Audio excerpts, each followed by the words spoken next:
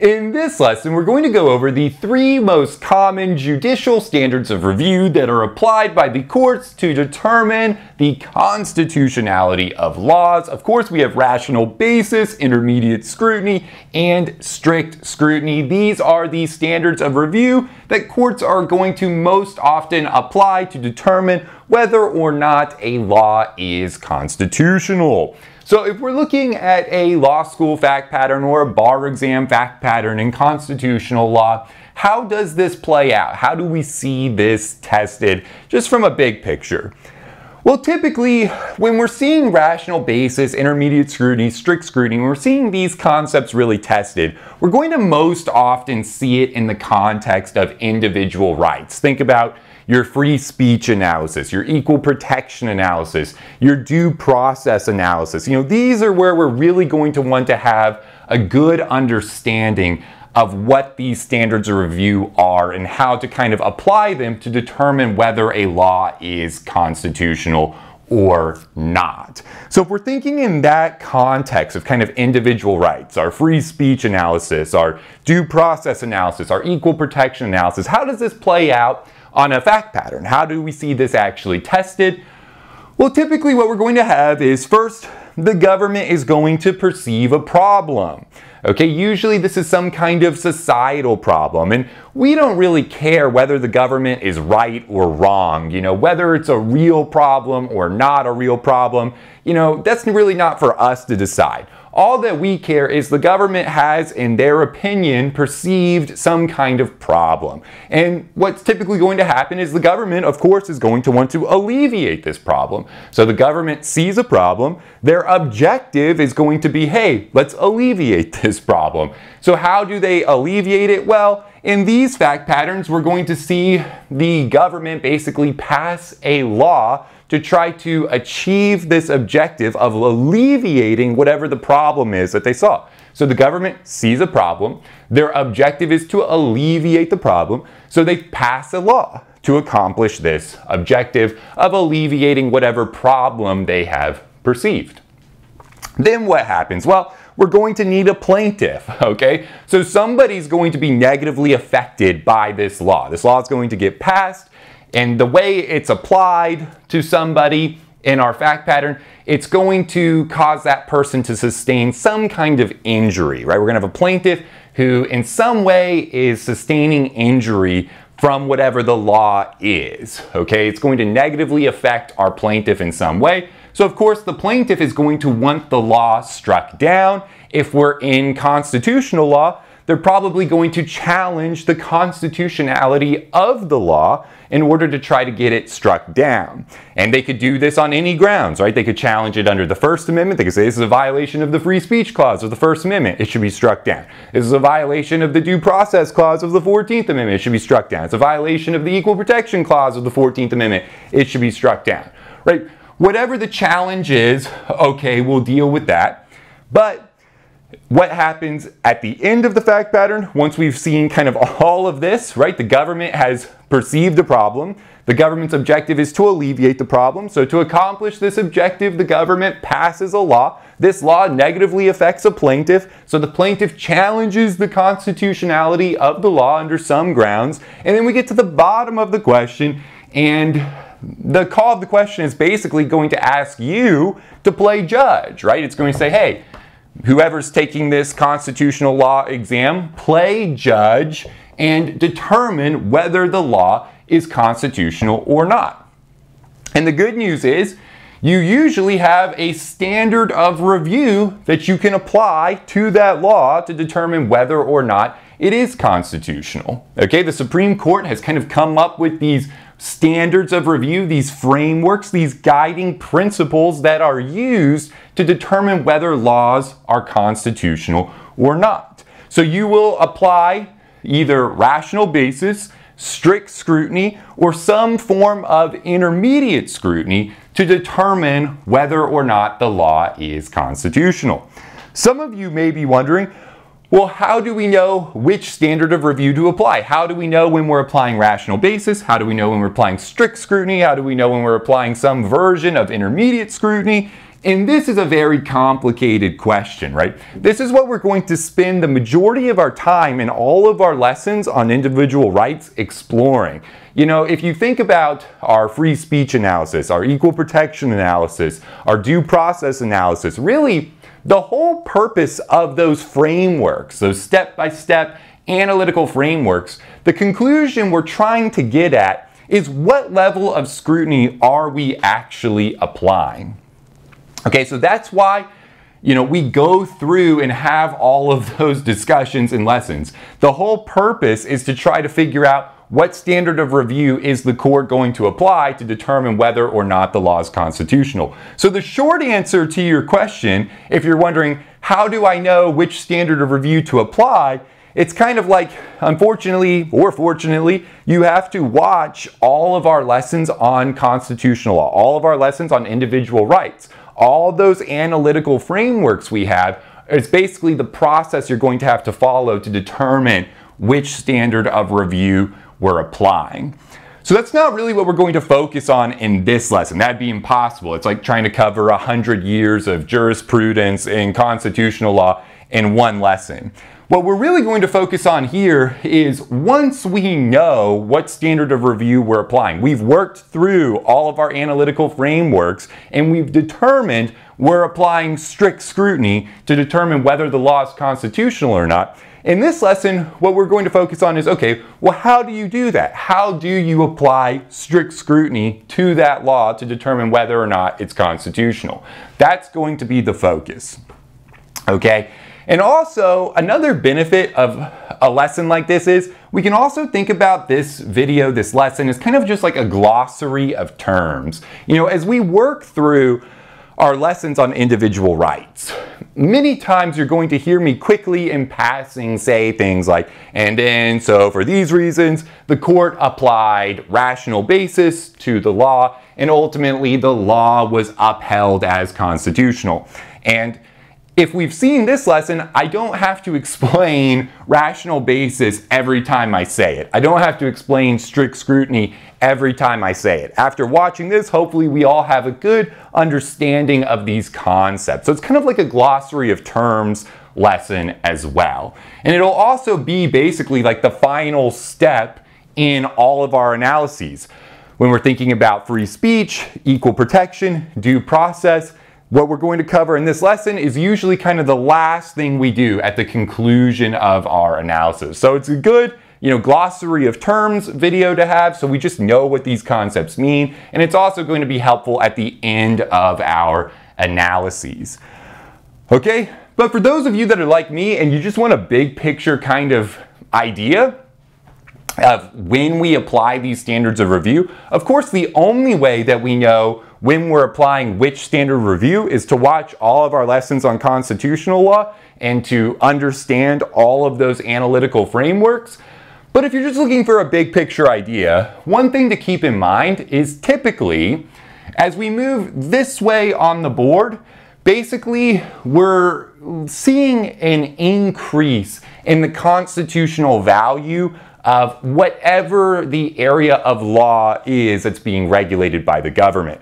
So if the government is regulating in an area that has a lot of constitutional value, you know, the types of protections that are deeply rooted in our nation's history and tradition, you know, the more we're kind of in these areas that the Supreme Court has assigned a lot of constitutional value. You know, these are the things that the United States holds near and dear to its heart, like those types of constitutional protections, the more likely it is that the court is going to be inclined to apply strict scrutiny to that law. You know, a higher level of scrutiny, because it's like, hey, this is a really important thing that the government is coming in and restricting. You know, if the government's coming in and they're regulating and they're restricting, you know, rights in some area, and those rights, those protections have a lot of constitutional value, the court's like, we got to put the microscope on this law. We got to really apply a heavy, strict level of scrutiny.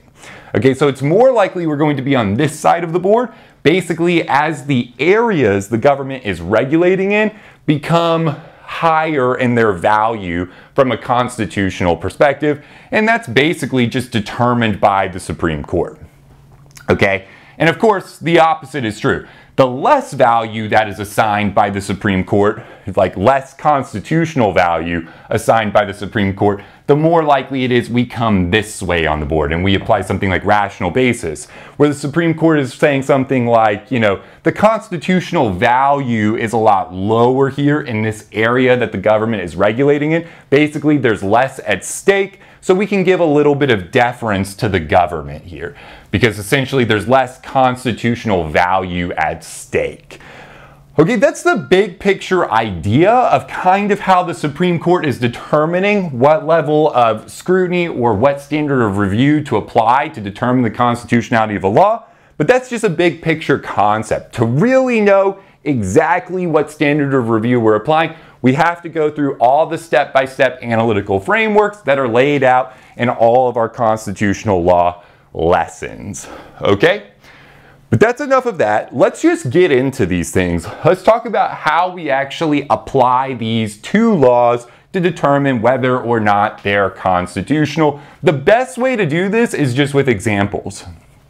So what we can do here is just take some laws, take some, you know, common kind of hypotheticals, some common structures, some common laws, and try to see what would happen if we apply each of these levels of scrutiny to the law. Basically, what happens. And I think that will kind of illustrate best how each of these work. Okay, so let's just take a basic example. And we kind of talked about what the framework is of these fact patterns, so we'll stick to that because that's what you're probably going to see. So let's start with a middle of the road kind of protection that would be somewhere in intermediate scrutiny's territory. And then let's apply each level, each standard of review to see how it plays out. So imagine the following fact pattern. Remember, what's the first thing that happens? Government perceives a problem. So let's say the government perceives a problem. The government is looking out at society and they say, we think too many children are using tobacco products. Okay, this is a perceived problem by the government. Let's say the government believes that tobacco is very harmful to children. It can cause cancer, it can cause heart disease, it can cause all kinds of problems in children. So basically, the government sees that children are using tobacco at an alarmingly high rate. This is the problem that is perceived by the government.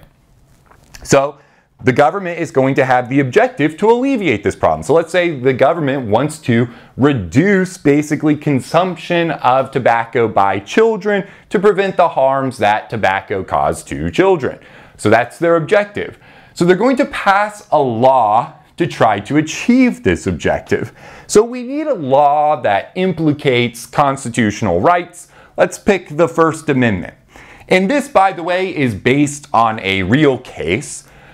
All of these examples I will base on real Supreme Court decisions, but I'm going to kind of change a little bit of the facts here and there. So these are hypotheticals, but they're based on real cases. So let's say that the government's objective is to reduce the consumption of tobacco products by children. So they pass a law. That's their objective. The law that they pass is targeting tobacco advertising. Let's say the government says, hey, look, if we can get less tobacco advertisements around children, that should reduce the demand that children have for tobacco. It should decrease the consumption of tobacco being used by children, and ultimately that's going to prevent all of these harms that tobacco causes from, occurring in these children. So they develop a regulatory scheme. They pass a law that basically says tobacco advertisements are not permitted within 1,000 feet of elementary schools, public parks, public playgrounds, high schools, middle schools, anywhere where children, people under the age of 18 are likely to congregate. And then there's like a list, say within 1,000 feet of public parks, public playgrounds, public elementary schools, public middle schools. within 1,000 feet of any of these areas, there is no advertising of tobacco products allowed in any form. Okay, so the government passes this law. They've perceived a problem. Children are being negatively affected by using tobacco products. It's causing bodily harm and maybe even death. Okay, so their objective is to prevent this. They're trying to alleviate the problem. To accomplish this objective, they pass a law that targets tobacco advertising that could be placed near children, in places where children are likely to congregate. Okay, so what happens next in these fact patterns? Well, we know we need a plaintiff. Someone has to be harmed in some way by this law. So who would be kind of someone who would be harmed by a restriction on tobacco advertising? Well, of course, the tobacco companies, right? I imagine the tobacco companies would not be thrilled with this kind of regulation. So imagine that a tobacco company, sues. The tobacco company becomes our plaintiff. It doesn't matter what tobacco company. A tobacco company, though, comes along and says, hey, look, this is a violation of our freedom of speech under the First Amendment. This is in violation of the free speech clause of the First Amendment. We're challenging the constitutionality of your law. We have the right to express our ideas, especially, think about it, this is truthful advertising of lawful activity. We absolutely have the right to express our ideas on tobacco. This is freedom of expression under the First Amendment. It's being restricted by the government, so they challenge the law under the First Amendment. Okay, then we would get to the bottom of the fact pattern, and it's going to ask you, determine whether or not the law is constitutional. Explain. Remember, at the bottom of the fact pattern, it's going to ask you to play judge, and it's going to say determine whether or not this law is constitutional. How do you do this? Well, you're going to have to apply a standard of review. You don't just make stuff up. We have these, established standards of review that courts use to determine whether or not a law is constitutional.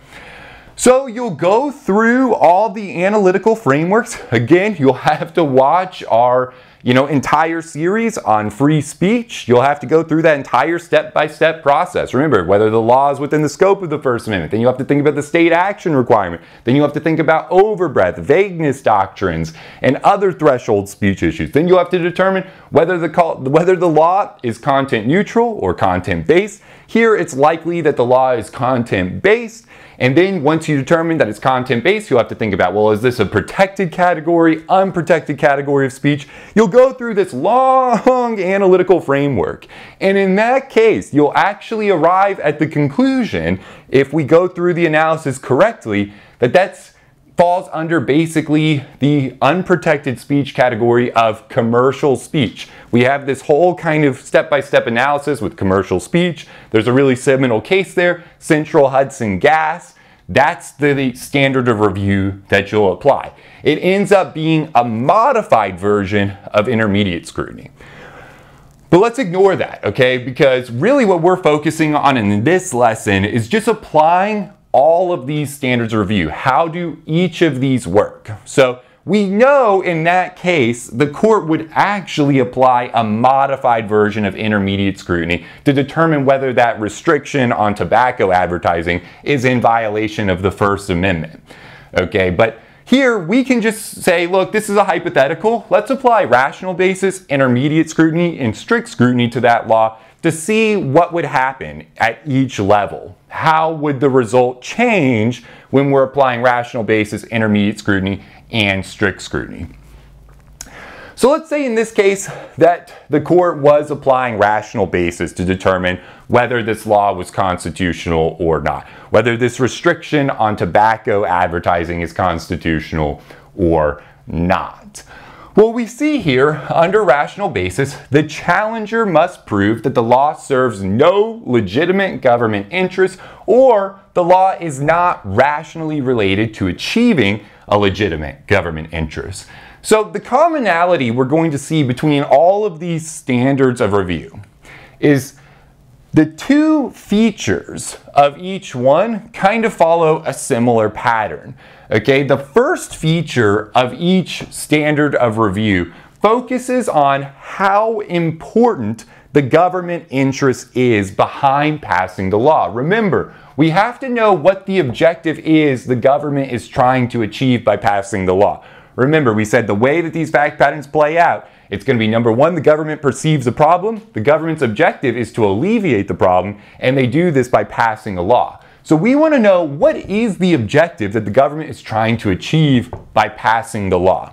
And when we're thinking about this first feature, right, in each of these standards of review, what we're really asking is, on a spectrum, how important is this objective?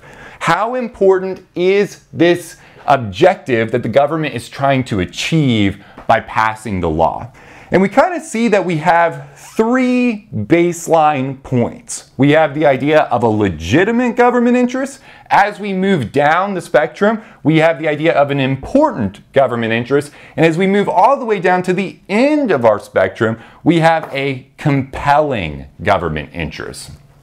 So under rational basis, all that's required for the law to be upheld is that the interest is legitimate, okay? This is the lowest end of our spectrum. When we're thinking about this spectrum is basically how important is the objective that the government is trying to achieve by passing this law. If we have to rank that, how important is it? All that's required under rational basis is that the law is legitimate. Okay, so what is the government's objective here? What is the government trying to achieve by passing this law in our fact pattern? Well, they're trying to prevent children from serious bodily harm and death. It's all about preventing cancer and heart disease in children. Would we say that this is a legitimate government interest? Of course, right? There's no doubt protecting children from serious bodily harm or death is a legitimate government interest. Is that an important government interest? Even though we're not applying intermediate scrutiny, let's just think about it. Is protecting children from harm or death an important government interest? Probably, right? In fact, I would say in most cases, that's going to be a compelling government interest. Anytime we see the government is protecting children from death or serious bodily harm, this is one of our highest levels of interest the government could have. Anytime the government's really protecting the health, safety of large segments of the population, that's probably a compelling government interest, right? Which means it's important, which means it's legitimate. Okay? And in fact, what we see is most government interests are legitimate, even if it's trivial. Say the government's trying to increase tax revenue 0.3%, right? Whatever. Something kind of trivial. Is that a legitimate government interest? Yeah, that's legitimate. Is it important or is it compelling? Probably not. A slight increase in tax revenue, again, it depends on the facts. We'd have to see everything. But just off the cuff, a small increase in tax revenue, probably not a compelling government interest. Maybe could be important depending on the facts, but probably not an important government interest. It's more trivial. But it's definitely a legitimate government interest. It's hard for a government interest, for the government to have an objective that's actually not legitimate. One of the best examples of this, which you'll see cited, and there's not a whole lot of case law out there that exists that, demonstrates what an illegitimate government interest actually is. There's only a small handful of times where the Supreme Court has actually said, hey, this interest isn't even legitimate. And one of the most kind of seminal cases on this would be basically United States Department of Agriculture v. Moreno. In that case, what you had was basically, for lack of a better way of saying it, the government had the objective to prevent hippie communes from receiving food stamp benefits from the government. Basically, the government passes this law that says, hey, if people that aren't direct relatives live in the same household, they can't get government food stamps. And they laid out all of these exceptions that covered a lot of things, but it didn't cover communes where quote unquote hippies lived. And of course, hippies referring to, this case is from the 70s, members of the counterculture that disagree with societal norms, and are forming their own communities in the 70s. This kind of political group is being referred to as the government, as hippies, okay, in the 70s. And in that case, the government says, in that case it goes up, the Supreme Court says that that's not a legitimate government interest. The government does not have a legitimate interest in preventing a political group that they disagree with from getting food stamps. That's not legitimate, okay? That's not a legitimate government interest. So you have to be pretty low on the spectrum. The government really has to be reaching to get to have an objective that is actually not legitimate. I mean, most things, even if it's trivial, are going to be considered legitimate.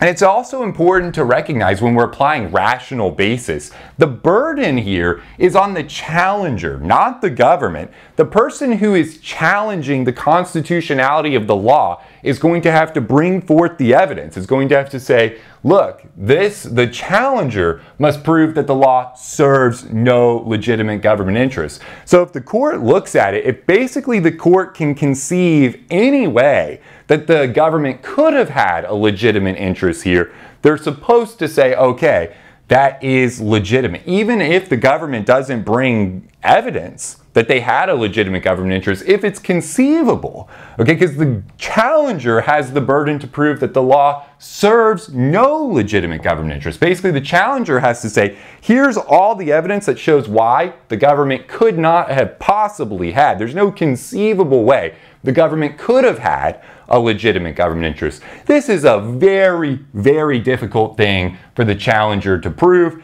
And in fact, it's only happened, a handful of times. Okay, and one of the biggest examples there would be United States Department of Agriculture v. Moreno. Okay, so that's our first feature, though, of each of these levels of scrutiny. It's all about basically ranking on our importance spectrum.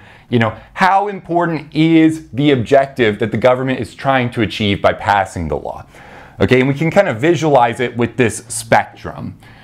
The next question that we're going to see in all of these standards of review, the second feature we're going to see is all about the connection between the government interests and the law itself. If we're thinking about what is the objective the government is trying to achieve by passing the law, and our first question is about kind of determining how important that objective is. The next question is, what is the causal connection between the objective and the law itself? Can we see a relationship, between the law and the objective the government is trying to achieve by passing the law? We need to see that relationship, that link. And basically, how perfectly that relationship fits together. Basically, what is required for that connection to be sufficient changes drastically as we move from rational basis to intermediate scrutiny to strict scrutiny. Strict scrutiny, we're going to see, it basically has to be a perfect fit. Rational basis, we see that the challenger has to prove that the law is not rationally related to achieving a legitimate government interest. If we visualize this, kind of these squares, these rectangles we have drawn on the board, imagine that these rectangles are like cakes, like flat sheet cakes. And what we have in situations like this, where the government is restricting, think about any time that the government is actually restricting rights. They're taking away rights, or they're regulating or restricting rights in some way. Like in this case, they're actually restricting how, people can express their ideas when they're saying, you can't advertise tobacco products in these spaces, in these ways, right? They're kind of taking away rights. They're restricting First Amendment protections. We should literally visualize that as our entire cake, right? This rectangle right here, this entire cake represents freedom of speech. And the government is coming in and they're carving out a section of that cake. They're saying, look, you can't speak freely in this little thing that we are carving out from freedom of speech First Amendment. Okay, with this tobacco advertising regulation, they're cutting out a piece of that cake. So the dotted lines kind of represent the government's law in these. So the rectangle all the way around, the bordering rectangle here represents the entire cake, the entire First Amendment, basically. And of course, this isn't drawn to scale. Like, obviously, in this example, this cake would be like the size of the board, and the piece they're cutting out is like relatively small. But just for our purposes, this isn't drawn to scale, but just to like see what it looks like. They're carving out a piece of that protection, okay? And so when they're doing this under rational basis, the question is just that there's a rational relationship between the government's target objective, which is basically the green lines, and basically what they've cut out. And here, the piece that they've cut out, right, it's way bigger than it probably has to be. When we think about how much of free speech they're cutting out, they're carving out a really big piece. But in that piece, they are probably achieving their objective here. When we think about what the objective is, they're trying to reduce the demand basically from children for tobacco products. If they go and they reduce the amount of advertising that children see, okay, if less children are seeing advertisements for tobacco, that's going to lower the demand that children have for tobacco. Less kids use tobacco products, less kids are going to have the bodily harm and other damages that the government is trying to prevent. So we can clearly see the relationship behind, the rational relationship behind this law, right? Basically restricting the way tobacco companies can advertise in places where children congregate, to reducing basically harm caused by tobacco to children. Like, we can see that relationship. Now, if we visualize it though, it's not like a perfect relationship. The government is targeting way more than they have to here to achieve that objective. Think about it. Imagine that we took out a map and we pinned all of these locations. Take like New York City, a really populated, congested city. And say we went and on the map, we put a pin in everywhere there's a public park, everywhere there's a public playground, everywhere there's a school, an elementary school, a middle school. Because remember, the regulation the government passed in this case was basically no tobacco advertising within 1,000 feet of public elementary schools, public middle schools, public parks, public playgrounds. So imagine we looked at a map and we put those pins in at each of those locations. And then we drew, 1,000 feet diameter circles around each of those locations. And then we looked at the map. What it would probably turn out if we did that is almost the entire city would be circled, which means effectively by passing this regulation, there can be no tobacco advertising in the entire city in any format. People basically can't verbally advertise tobacco, so like people can't even really talk about tobacco products. There can't be any signage, any radio, any advertisements of any kind of tobacco in an entire city.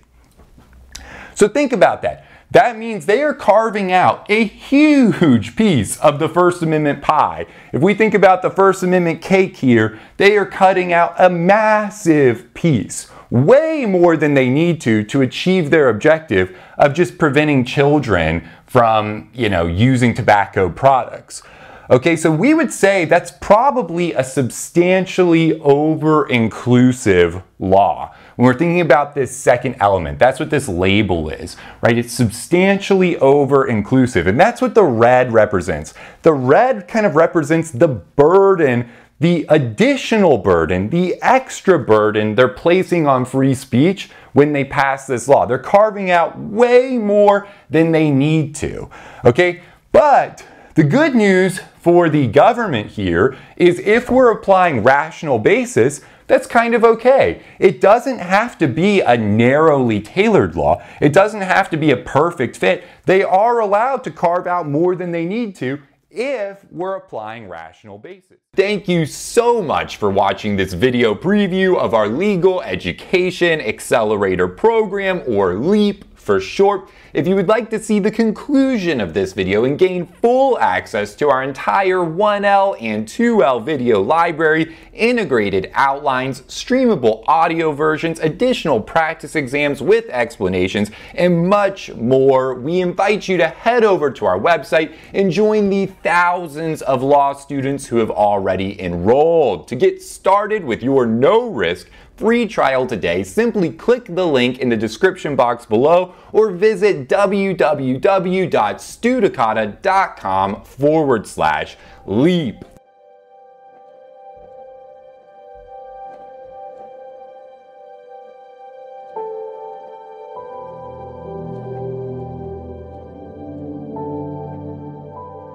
Hi everyone, my name is Serena and I'm currently a law student at South Texas College of Law, Houston. Hi everybody, my name is Shiva and I'm currently a law student at Southwestern. Hi everyone, my name is Michelle and I am a first-year student at South Texas College of Law, Houston. I used the Studicata study video series last semester to help me prepare mostly for contracts, and I actually made an A+ in contracts last semester, which I greatly dedicate to the Studicata videos. By using Studicata to help me prepare for my final exam, I was able to score the highest grade out of my class on the final and even have my essay distributed as the model answer. Not to mention I had done quite poorly on the midterm and was struggling throughout the whole course of the semester, understanding the material and keeping up with lectures. Because of the Studicata video lectures, I was able to go into my exams with a feeling of confidence. I didn't have to worry about what the rules of law were or how I was going to organize my answer to an essay question. I would absolutely recommend the Studicata series and their online course materials to anyone. I think that they are not like professor lectures that you might find online or other outside study materials that you may encounter. I think that the Studicata videos really focus on not only ensuring that you understand the material that you're going to encounter on your final, but they also help you to understand kind of the best method for test taking, and they really break down how to approach each problem and the best ways to tackle certain methods on testing, and I think that's really important, and I think it's really special. I don't see that anywhere else in any of the other online resources that I've found. So I would certainly recommend Studicata to anyone who is studying in law school right now. Good luck on your studying and you're going to do great. I would definitely recommend Studicata to anybody watching this video. Give it a chance. I'm positive that you will love it, that you will get a lot out of it, and that you will be happy that you gave it a chance. I definitely am. I know I will be using Studicata in the future. And I cannot thank Studicata enough for getting me through my first semester of law school. I will definitely continue to watch the Studicata video lectures throughout my law school career, and I highly recommend that any future or current law student do the same.